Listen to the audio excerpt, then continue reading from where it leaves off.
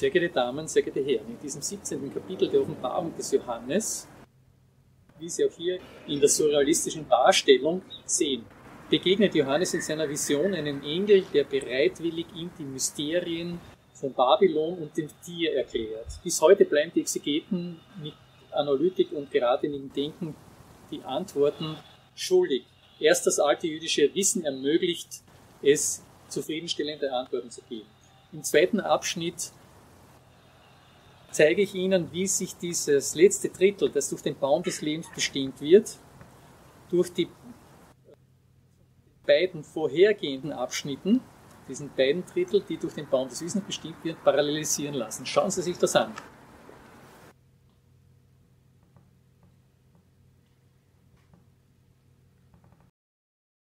Sehr geehrte Damen, sehr geehrte Herren, die Erklärung des Engels in der Offenbarung des Johannes ist Thema dieser Präsentation.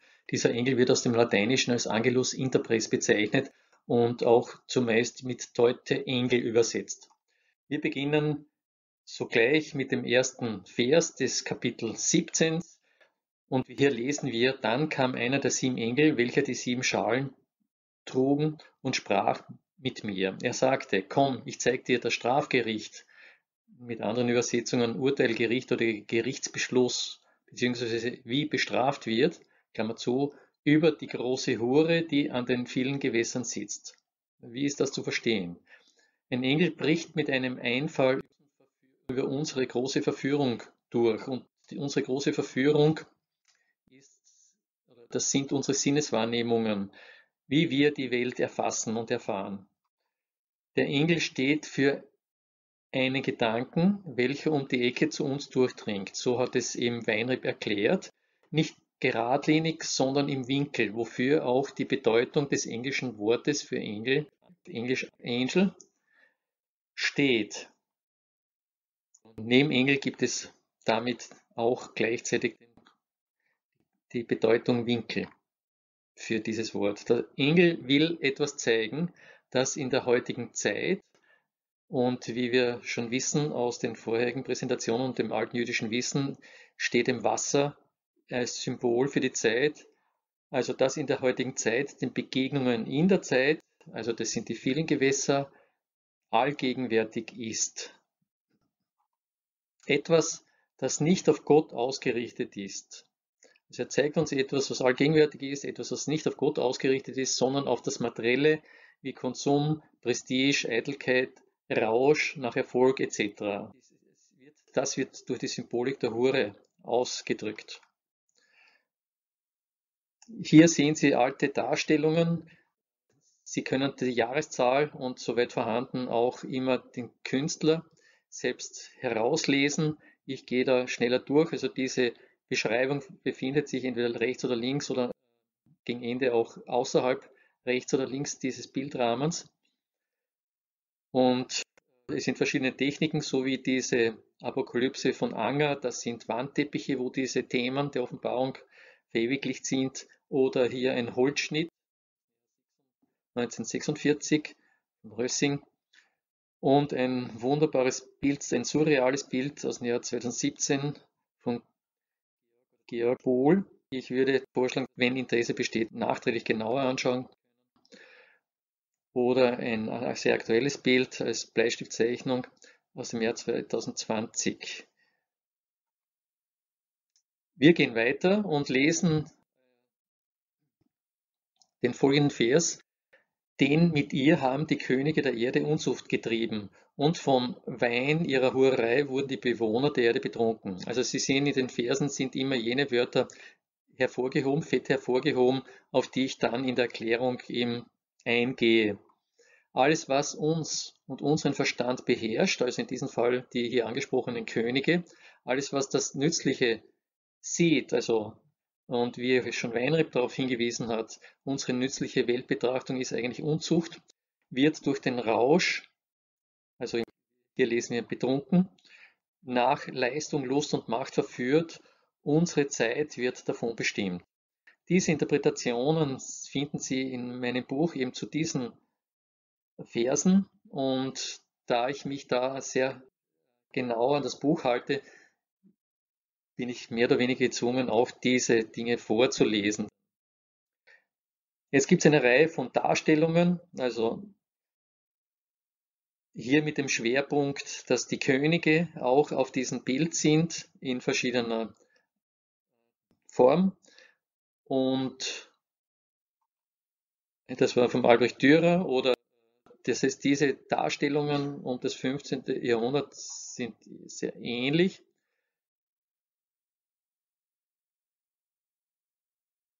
Selbst in der russischen Volksgrafik scheint es sich in dieser Zeit bis ins 18. Jahrhundert sehr ähnliche Darstellungen verbreitet zu haben. Eine Lithografie aus dem Jahr 1941, wo eben die Könige auch im Hintergrund zu erkennen sind, und aus dem Jahr 1989,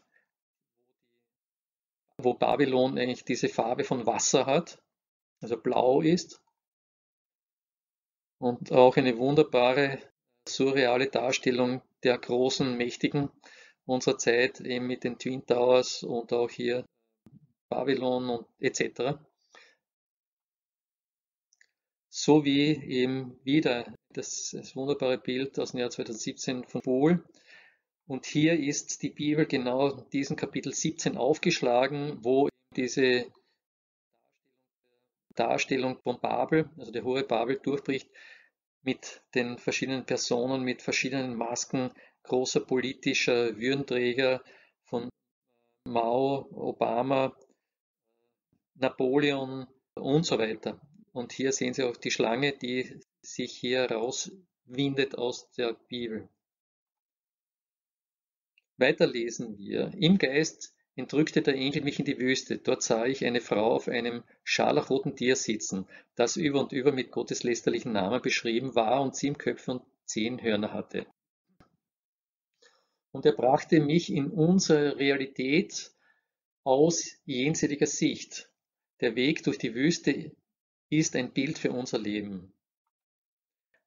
Das Materielle, wie ich schon in vorherigen Präsentationen darauf hingewiesen habe, eben Mater, die Mutter oder das Bild der Frau, symbolisiert das Materielle, beziehungsweise unsere materiellen Sinneswahrnehmungen und so weiter, wird durch das Tier königlich, in dem Fall scharlachrot, präsentiert und getragen. Also diese Materie, die für uns bedeutsame, wichtige Materie, sitzt auf dem Tier.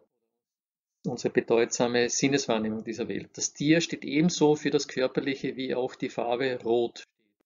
Wie schon darauf hingewiesen aus dem altjüdischen Wissen, für das Körperliche und für Norden.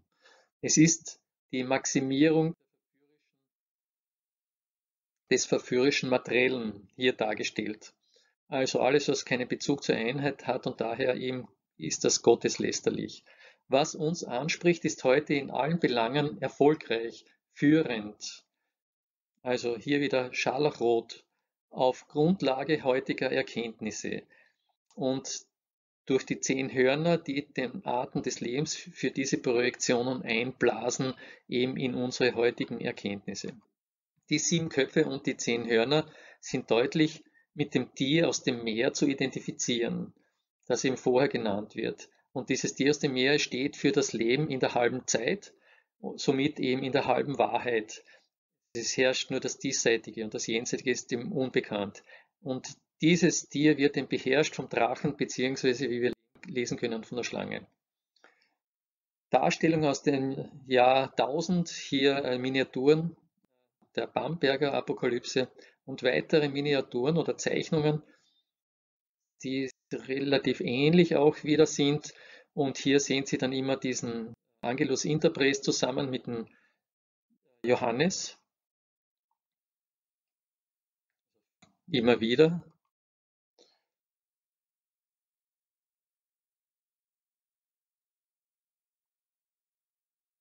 Und wieder als Wandteppich. Albrecht Dürer in kolorierter Form aus dem Athos-Kloster. Hier unten eben wieder die Könige. Eine andere Darstellung, die jetzt nicht unmittelbar Babylon betrifft, aber eine Reihe dieser Eigenschaften von Babylon auch trägt, ist überschrieben mit Häresis Dea. Also hier sind eine Reihe von Symbolen mit hineingewoben in das Bild. Es sind im Eselsohren für die Unwissenheit, der Drache für das Unheil der Lehre, der Stierkopf für die Wildheit, dann eben diese Dinge sind auch hier unten beschrieben und sonst könnte man nicht immer ganz klar sagen, das ist ein Hals aus Stein, der für die Trotzigkeit steht, dann die Kette für Hochmut, die Brüste für Trug, dann der Bauch für die Völlerei, der Geldbeutel in der Hand für Habgier und neben der Verwundeten diesen Pfeil, ein Bild für die Gewissensschmerzen und daneben hängt auch ein Rosenkranz runter, das spricht für die Scheinheiligkeit. In der Hand hat sie einen Bibel für die gelogenen Gottesnamen, hier einen Schlangenschwanz für die Hinterlist und ein Hirschfuß, der die Schnelligkeit zur Schurkerei symbolisieren soll. Sie steht neben einem Tier, wo wir ihm geneigt sind, das eben auch mit diesem Tier von Babel zu assoziieren. Und es steht auch daneben, das ist ein Manticore, als Fabelwesen dargestellt. Also diese Darstellung von Eisenholz, Sie können das in Wikipedia dann nachlesen. Eine weitere Darstellung, hier, jetzt kommen wir mehr in die Gegenwart, ein Vogel, eine surrealistische Darstellung von Brocksch, eine Lithografie von Beckmann, Holzschnitt von Rössing und wieder ein Holzschnitt von Scapobella. Eine fantastische, auch surreale Darstellung von Babylon, wo das Tier sozusagen wie eine Zwillingspersönlichkeit eingehüllt sozusagen ist und diese Hülle bricht auf. Also sprich, das ist eben hier auch dargestellt als Teil der eigenen Person. Die Ernst-Fuchs-Darstellung hatten wir schon in den vorigen Präsentationen. Und hier auch noch eine Darstellung, wo Johannes sich im Bauch oder im Magen befindet, sozusagen förmlich als der unverdauliche Teil der Hure Babylon. Andere gegenwärtige Darstellungen, hier eine Ex-Libris-Darstellung, wo das Tier wie einen Mantel Babylon umgibt. Und wieder dieses Raubtier, auf dem Babylon sitzt, und auch abschließend ein paar Cartoons verschiedener Sekten, die hier diese weibliche verführerische Seite in den Vordergrund stellen. Also wir sollen hier nicht diese verführerische Seite eigentlich unsere Sinneswahrnehmung und unsere Interpretation der Welt betrifft. Wir lesen weiter. Das Gericht über die Hure Babylon wird in den Versen 4 bis 5 beschrieben und diese Verse sind in der 7. Präsentation, also die Frauen in der Offenbarung, also ab der 30. Minute nachzuhören. Weiter lesen wir. Und ich sah, dass die Frau betrunken war vom Blut der Heiligen und vom Blut der Zeugen Jesu. Beim Anblick der Frau ergriff mich großes Erstaunen. Wieder ein Hinweis aus dem alten jüdischen Wissen, wie es uns Weinreb weitergibt, wird vom Abbild Gottes, also Adam heißt die gleiche Gott, hier in der Schreibweise mit Aleph, Dalet und Mem, also 1,440, beziehungsweise auch von dem Wort Wahrheit, wo statt der 40 die 400 dann geschrieben wird, der erste Buchstabe, die 1, die Einheit Gott weggenommen, so bleibt bei Adam die Bedeutung Blut oder Rot und für die Wahrheit wird dieses Wort zu dem Wort für Tod.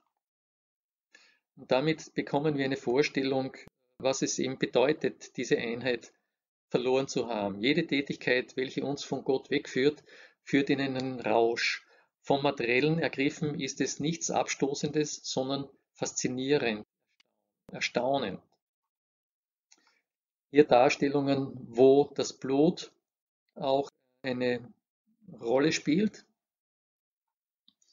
Diese schon öfter gebrauchte Darstellung von William Blake, hier sieht man nur eine dieser Persönlichkeiten erbricht.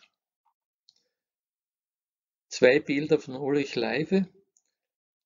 Hier sehen Sie eben Babylon, die diesen Wein der Unzucht trinkt, also diese nützliche Seite und diese sozusagen Massakrierungen, die da hier auch stattfinden. Auf diesem Bild eine andere Darstellung des gleichen Künstlers aus dem Jahr ungefähr 2000, wo das Tier, also und hier das Lamm, also es handelt sich hier immer um das Blut der Heiligen oder Blut Christi und auch hier einer dieser Drachen, der im Blut erbricht und unten die Heiligen, die ich zum Teil mit meinem Bild hier überdecke. Wir lesen weiter. Der Engel aber sagt zu mir, warum bist du erstaunt? Ich will dir das Geheimnis der Frau enthüllen und das Geheimnis des Tieres, das sie trägt mit den 7 Köpfen und 10 Häuptern. Das Tier, das du gesehen hast, war einmal und ist jetzt nicht. Es wird aber aus dem Abgrund heraufsteigen und dann ins Verderben gehen. Staunen werden die Bewohner der Erde. Im zweiten ausgegrauten Teil, der folgt dann in der nächsten Folie.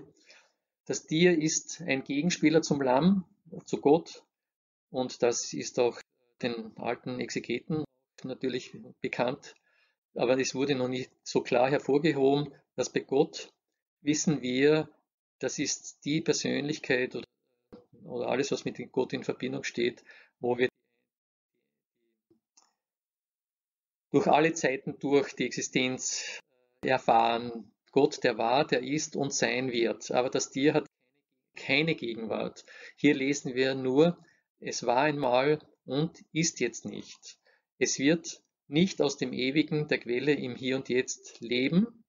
Also das Tier lebt nicht aus dem jenseitigen, ewigen, nur aus Projektionen und Bewertungen der Vergangenheit.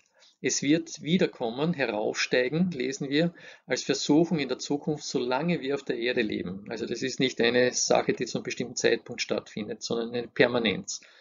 Der gottlose Teil in uns wird sich verwundern, wird immer wieder davon in Staunen und Bewunderung betroffen sein, darauf reinfallen. Hier weitere Bilder, Darstellungen, wo diese staunenden Personen auch immer wieder deutlicher zu sehen sind. Also die Bilder von Jean Duvet muss man sich dann genauer anschauen. Es ist eine Überfülle an Details und hier auch die Menschenmasse neben den Königen, die hier staunen, hier die Staunenden, zuunterst von der Darstellung des Athos-Klosters, wieder die Könige und die Staunenden und hier ein besonders eindrucksvolles Bild des Staunens. Auch dieses Bild aus dem 19. Jahrhundert, der Künstler ist mir nicht bekannt geworden. Neues Bild von Albert Reiner mit dieser staunenden Menschenmasse oder hier vielleicht eher ein lüsternes Staunen, Meersmann. Und zum Abschluss ein Cartoon, wo eben die Eigenschaften von Babylon genannt sind, dass sie die Mutter der Hurerei ist. Daneben lesen wir noch Dinge, die eben auch assoziiert werden mit Babylon. Das ist in schwarze Magie, Hexen, Kraft, Seancen, dämonische Kontakte oder Zauberei, Sorcery. Und hier steht Astrologie und es sei darauf hingewiesen, die Astrologie, die wir kennen, das ist die babylonische Astrologie. Darüber hinaus, Sie kennen natürlich auch die chinesische Astrologie, die kaum vergleichbar ist mit unserer bestehenden Astrologie. Das ist die babylonische. Es gibt aber auch eine jüdische Astrologie, worüber auch Weiner beim Buch geschrieben hat.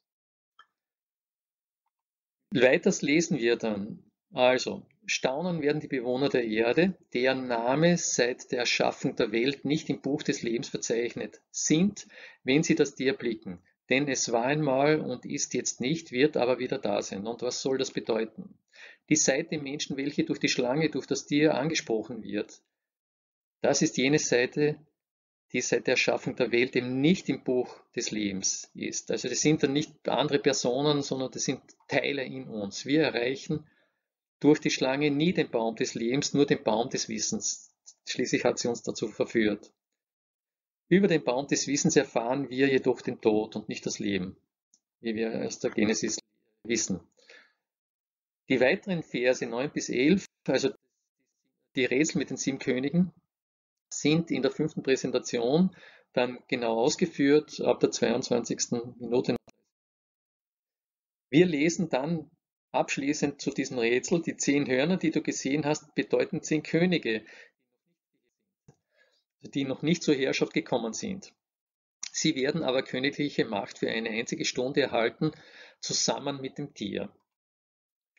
Wie Gott dem Menschen den Geist einhaucht, so wird von uns allen Wirkungs- und Herrschaftsbereichen, also unsere Wirkungsbereiche, den Projektionen symbolisch durch das Horn, beziehungsweise in dem Fall die Hörner, Leben eingeblasen. Das tun wir selbst. Das erste Sternbild ist ein Witter. Und das Witterhorn, hebräisch Shofar, wird als Symbol für dieses Einhauchen des Odems, wie wir aus der Genesis wissen, aus dem Schöpfungsbericht, zu ganz bestimmten religiösen Anlässen im Judentum geblasen. Wir selbst blasen Leben in das Tier ein durch unsere Projektionen. Die 10, wie wir schon auch vorhin darauf hingewiesen hatten, steht für die Einheit auf der Ebene unserer Wirklichkeit. Und nach Weinreb frei und verkürzt, Weinreb sagt eben, nur wer in der Welt der Zweiheit lebt oder dort gefangen ist, empfindet die 10 der Schöpfung wie die 10 ägyptischen Plagen. Hier Darstellungen, wo eben die Hörner stärker in den Vordergrund treten. Der Otto-Heinrich-Bibel aus einem Kloster aus Bulgarien. Weitere unbekannte Künstler der Gegenwart und hier wieder Cartoons, die von diesen diversen Sekten verwendet werden, wo eben diese Verführung der Frau im Mittelpunkt steht. Also wir sollen hier nicht übersehen, dass es hier eigentlich um unsere Sinneswahrnehmung der Welt geht und unsere Erklärung der Welt, unsere nützliche Weltbetrachtung. Weiters lesen wir, sie sind eines Sinnes und übertragen ihre Macht und Gewalt dem Tier. Also alle, die sich hier einfangen lassen und erstaunt dieses Tier verfolgen, also diese Naturgesetzlichkeit sozusagen in den Mittelpunkt stellen. Wann übertragen wir unsere Macht an die Führung von Babylon und Armageddon, sind somit eines Sinnes, sobald wir von der Realität überzeugt sind, von den Naturgesetzen, welche keine Wunder zulässt. Also die Realität, welche keine Wunder zulässt, nur das Überleben des Stärkeren. Die Überzeugungskraft der Erkenntnis schließt Selbstzweifel aus, das Tier bestätigt unseren Egoismus. Erst durch Krankheit und Plagen kann sich unsere Seele Gehör verschaffen. Weiter lesen wir, sie werden mit dem Lamm Krieg führen, aber das Lamm wird sie besiegen, denn es ist der Herr der Herren und der König der Könige. Bei ihm sind die Berufenen, Auserwählten und Treuen. Unsere Projektionen sind unter anderem die Gegenspieler zur Liebe, jedoch besteht einzig die Liebe, das sich widerstandslose Hingeben des Lammes ist, eben ein Bild für diese bedingungslose und widerstandslose, nicht kämpfende Liebe. Die Welt ist aus Liebe gemacht und das Unbedeutendste, das Schwächste, das Kind ändert das Schicksal, ist stärker als alle weltliche Macht, wie wir das auch bei der Geburt von Jesus gesehen haben. Das steht im Widerspruch zur Erkenntnis und auch der vordergründigen Erfahrungswerte der Welt und macht in uns Widerstand. Und das ist der Krieg, der geführt wird. Hier wieder aus der Bamberg-Apokalypse um 1000, diese Miniaturen um Christus auf dem weißen Pferd, eben mit dem Schwert aus dem Mund, hier im Mund. Dann gibt es nachfolgend die Szene, wo Fleisch von den Königen gefressen und den Vögeln gefressen wird, eben nach der Hochzeit, die wir aus der Offenbarung lesen, also nicht nur das Fleisch Babylon wird gefressen, sondern auf dieser Könige. Weitere Darstellungen von Handschriften dieses Christus auf einem weißen Pferd und dieses himmlische Heer. Und hier eben wieder diese Wandteppiche der Apokalypse von Anger mit Christus, dem Heer, und ebenso wie er die Kelter tritt, leider eben in Schwarz-Weiß. Und hier das Blockbuch zu oberst sehen Sie, wie eben Johannes den Engel verehren will und dann zurechtgewiesen wird, unten eben Christus das Heer, Jesus als Reiter auf dem Pferd und wie auch die Kelter tritt. Wieder weitere Darstellungen mit dem Heer und dem Untergang Babels, mit den Kaufleuten, die staunen oder das bedauern, und diese Szenerie mit dem Heer und dem Untergang, mit dem Feuer von Babylon, auch bei weiteren Darstellungen. Hier wieder diese dichte Darstellung von Jean Duvet und eine Lithografie von 1941, Max Beckmann, zu diesem Thema. Weiters lesen wir: Und er sagt zu mir, du hast die Gewässer gesehen, an denen die Hure sitzt. Sie bedeuten Völker und Menschenmassen, Nationen und Sprachen. Was sagt uns dieser Vers? Das Wasser oder Gewässer steht für das Leben in der Zeit. In weiterer Folge sind es alle unsere Begegnungen in der Zeit. Aus dem neuen Jerusalem unter dem Thron Gottes entspringt der eine Strom des lebendigen Wassers.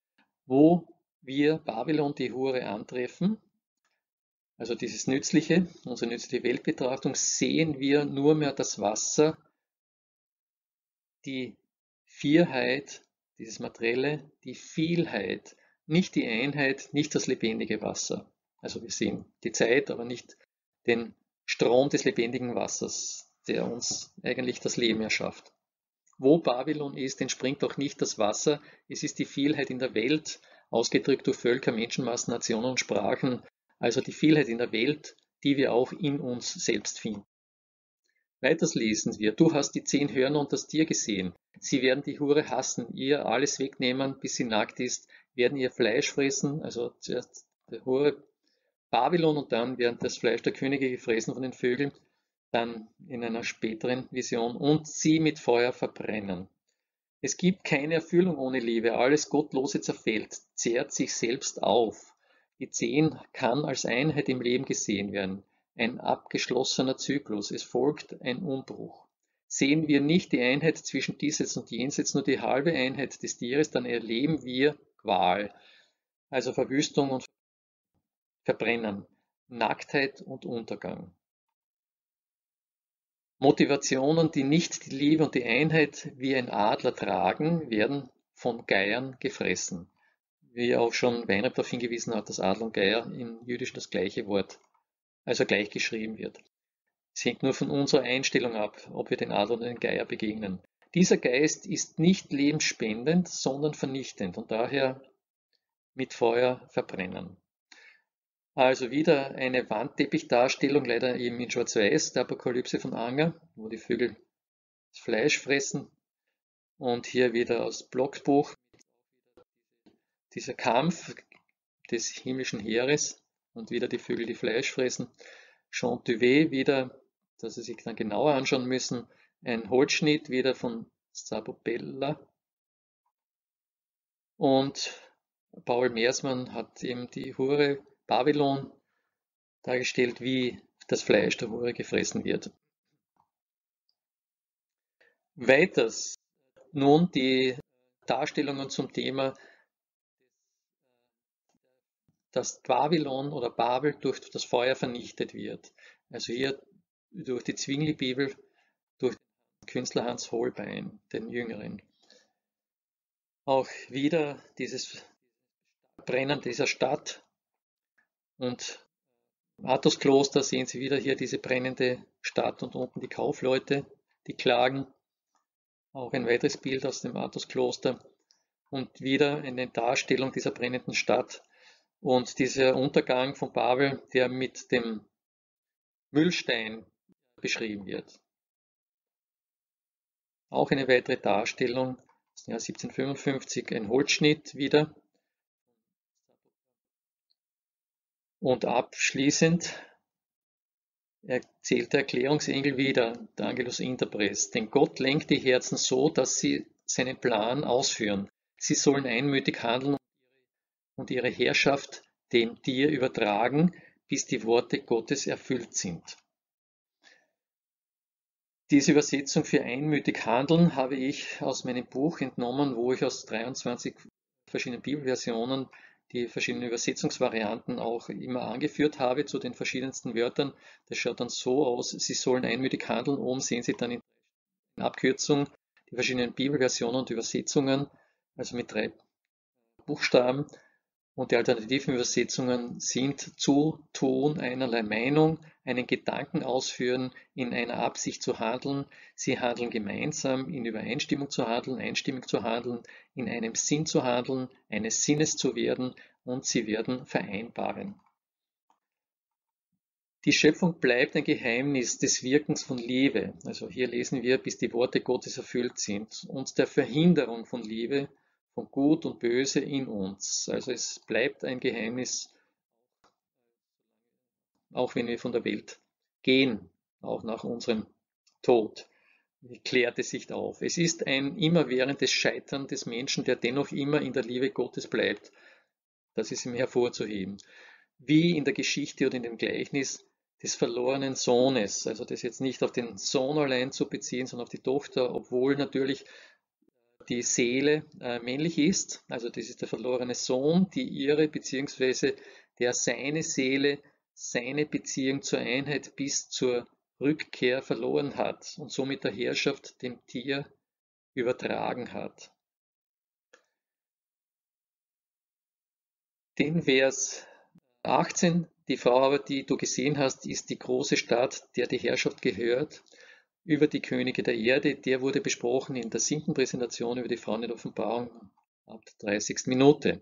Nun abschließend möchte ich die Struktur der Offenbarung noch einmal anschauen, wie ich es schon zweimal gemacht habe, in der 7. und 9. Präsentation. Nun wird aber parallelisiert dieser Teil, der für den Baum des Wissens steht.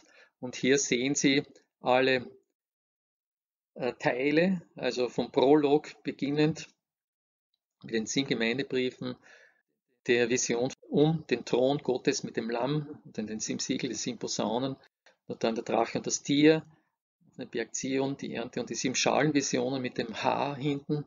Dieses H steht eben für Armageddon und das sind 278 Verse und diese Verse sind jetzt so zusammengeschoben, dass wir sie mit den 1/3, also besser parallelisieren können. Und dieses 1/3 sind die 126 Verse.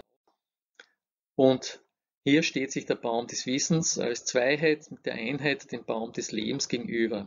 Hier sehen Sie eben, das schon aus den vorherigen Präsentationen gesehen haben, also diese farbliche Darstellung, noch einmal der Hinweis auf Armageddon, abgekürzt mit dem H und dem Stern. Und dann eben oben diese verschiedenen Violetttöne für den Baum des Wissens, dann Gelb, der Baum des Lebens und in Grün, das sind die besiegten Gegenkräfte zum Baum des Lebens. Dann Blau ist dargestellt die Visionen, die direkt aus dem Ewigen zu uns sprechen und hier in Rot die Ernte oder bei der Ernte wird auch vom Gericht gesprochen, wo im Blut geerntet wird und es gibt aber auch ein Gericht bei dem Baum des Lebens. Wir haben schon darauf hingewiesen in der 7. Präsentation, dass genau in der Mitte, also nach 202 Versen, kommt es zum Sturz des Drachen und hier sehen Sie in Gelb eingetragen, also es gibt sozusagen auch hier Momente, die vom Baum des Lebens bestimmt sind, so wie auch bei den 7 Gemeindebriefen und dann auch in Grün, wo eben für uns gekämpft wird, wo eben in dem Fall der Drache durch das himmlische Heer von dem Erzengel Michael aus dem Himmel geworfen auf die Erde geschleudert wird. Und dann die 2/3, um die es jetzt geht. Also hier sehen Sie diese Trennlinie zwischen dem Baum des Wissens und dem Baum des Lebens. Und hier die abschließende Einheit unten in Gelb gehalten mit den Gegenkräften, die da hier in Grün auftreten. Im Gegensatz dazu bei den Visionen mit den 7 Siegel und 7 Posaunen und 7 Schalenvisionen ist jede dieser Schalen immer eine Katastrophe, eine Plage für sich. Und hier sind diese Dinge so getrennt, dass die Kräfte des Himmels dann gegen diese Gegenkräfte antreten und auch besiegen. Andernfalls mit dem Baum des Wissens sind wir chancenlos in diesem Kampf. Hier lassen sich folgende Dinge parallelisieren, und zwar, es gibt ein Wort, das vorkommt, und zwar dreimal, und das ist immer gleich geschrieben. Auf Altgriechisch Steipnon steht für das Mahl und wird das eine Mal mit Hochzeitsmahl übersetzt und in der 7. Gemeinde mit dem Abendmahl. Und auch bei der letzten Schlacht, die eben von den Exegeten auch mit Armageddon in Verbindung gebracht wird, gibt es dann dieses Mahl, wo die Vögel das Fleisch der Könige fressen. Nicht zu übersehen ist, dass das weiße Pferd, das bei dieser letzten Schlacht eben auftritt, auf dem Christus sitzt, wie wir aus diesen Darstellungen schon gesehen haben. Also das erste Pferd bei den 4 Reitern ist weiß und hat eben dazu geführt, dass die alten Exegeten dort auch immer wieder gemeint haben, darin Christus zu sehen. Also wir können aus dem Baum des Lebens wieder zurückfallen, wieder in die Siegelvision, wenn wir uns wieder vom Baum des Wissens einfangen lassen, durch die Schlange verführen lassen. Dann gibt es einen Hinweis, den ich in meinem Buch ausgearbeitet habe, dass Gog und Magog, das ist diese Schlacht, die auch mit Armageddon von Exegeten in Verbindung gebracht wird, die nach dem 1000-jährigen Reich, wo eben der Drache wieder freigelassen wird. Hier spricht man von den Gog und den Magog, und der Zahlenwert im Altgriechischen lässt sich vergleichen mit dem Wert für Sodom und Ägypten aus der 6. Posaunenvision. Auf diesen Teil, dieses 1000 Jahre und Gog und Magog, gehe ich noch in einer eigenen Präsentation ein, sowie auf das Gericht in einer eigenen Präsentation, und die abschließende 13. Präsentation hat das neue Jerusalem zum Thema. Also noch einmal, wir sind jetzt beim Erklärungsengel, unmittelbar darauf wird der Fall Babylons automatisch unausweichlich. Dann erleben wir die Hochzeit, die Gegenkräfte, dann die Einheit im 1000-jährigen Reich, die Gegenkräfte, dann das Gericht. Und interessanterweise lässt sich dieses Gericht mit der Ernte parallelisieren, weil es wird ja auch schließlich bei der Ernte auch vom Gericht gesprochen. Und nach dem Gericht erleben wir die 7-Schalen-Vision, wieder ein Desaster, das mit Armageddon endet, wo die Schlacht nicht weiter eben dann beschrieben wird, nur eingeleitet wird, dass sich die Kräfte sammeln. Und das ist das, was uns vom Baum des Wissens letztlich erwarten lässt und wir erwarten können. Erst wenn wir unter dem Baum des Wissens den Rücken zukehren, erleben wir den Baum des Lebens, dann wird uns nach dem Gericht das neue Jerusalem offenbart, und wir können das eben zu Lebzeiten schon erleben, und das ist eben mitunter auch ein Grund, ein wesentlicher Grund für Johannes, diese Offenbarung zu schreiben. Ich danke für Ihre Aufmerksamkeit. Sie sehen abschließend wieder die verwendeten Bilder, die Sie dann in Ruhe durchschauen können, und die Hinweise auf die Literatur, mein Buch, sowie die Facebook-Gruppe und die E-Mail-Adresse und abschließend diese 23 Bibelversionen, auf die ich mich bezogen habe. Danke für Ihre Aufmerksamkeit.